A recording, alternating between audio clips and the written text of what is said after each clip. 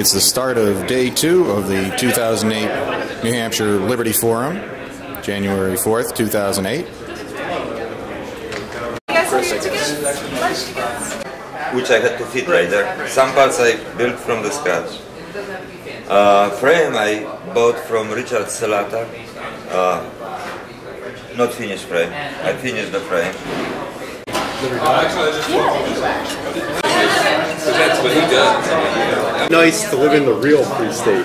It just compares Maryland and New Hampshire on all these various factors. Yeah. It says, you know, proceeds go to support his organization. 5 DVDs for $10. Yeah, I saw that the Houston Angelica Theater. Oh, you saw it there.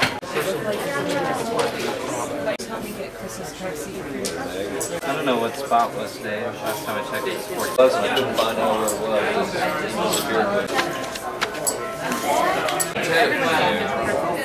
I started 3 businesses.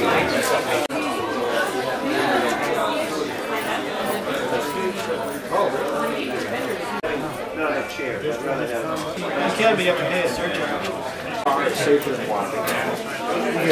The reason I do this.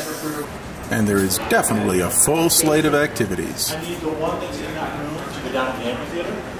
The primacy of the individual. Gardner Goldsmith from Against the Grain. And the market will only bear what the consumer is willing to pay. Stopped Real ID, the federal ID in the state of New Hampshire. It is only because of the Free State Project members who volunteered their time to stop the lobbyists who were coming from some of our own congressional offices. Supposedly they're supposed to be in Washington to represent us, but instead they were sending their paid employees to come lobby our state house to accept a completely unconstitutional, patently unethical ID program proposed by James Sensenbrenner, who calls himself a conservative. People to peaceably assemble and Bob Schultz petition from the government We the for People. redress of grievances. First Amendment. Peter Crisp from Law Enforcement Against Prohibition. By numbers, they still wanted to take a chance, and we couldn't touch it. And then one morning we woke up, and you know what? It quit all by itself. They shut the whole operation down. Just went out of business. Amazing. Huge dents. Have you ever heard that term before? The ubiquitous and honorable Don Gorman. Don, could you tell us when you were first made aware of the Free State Project and what your initial perceptions were, and have they changed since then? Yeah, let me tell you, we became aware of it when the state was selected, when New Hampshire was selected. And at first there was a very few people that came. There were not a lot, but they were very dedicated. They literally packed their bags, moved here, were sleeping on people's couches, wherever. They got settled in. They got jobs, they got families and whatever, and they settled in. And more people are coming in. More and more people are having families and associates here in this state, so it's getting easier and easier. It's getting better and better. It is absolutely incredible. I'm telling you, compared to what it was on day 1 and compare to what it is today at the Pork Fest, it just blows my mind. Yes.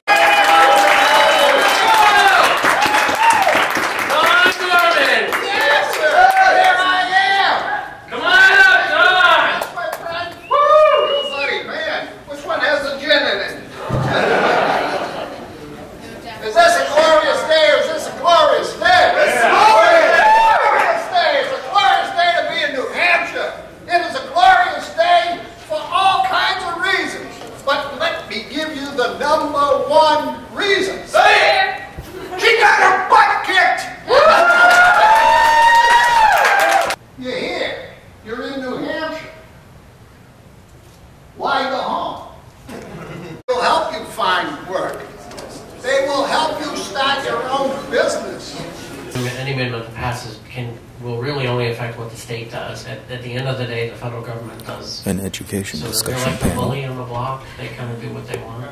Yeah. Then there are other Great Books programs and classifications, again, which provide evaluation and certification.